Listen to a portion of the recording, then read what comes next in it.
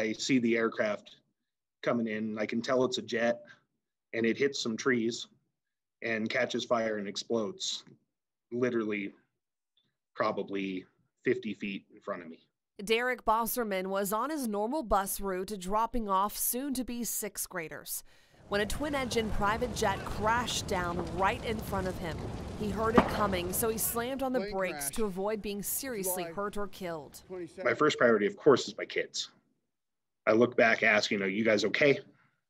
And everyone kind of, yeah, what happened? And it's like, there was a plane crash. The plane seared off trees, hit the ground hard, and burst into flames.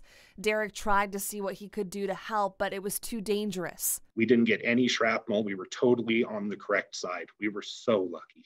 Incredibly lucky, but also experienced. Derek just so happens to be the 2021 Placer County Transportation Employee of the Year. He knew what to do immediately to make sure they were all safe. Surveillance video posted to Nextdoor by the user SL shows the moment Derek drove by and the crash happened. Yeah, and in that video where the fireball happened was in the center of the roadway. And that road turns after the bus goes behind the tree or the bush that's there in the corner. The road turns down towards the fireball. So I was headed right for it, and it was unbelievable. And yeah, that video, it's so hard to watch now.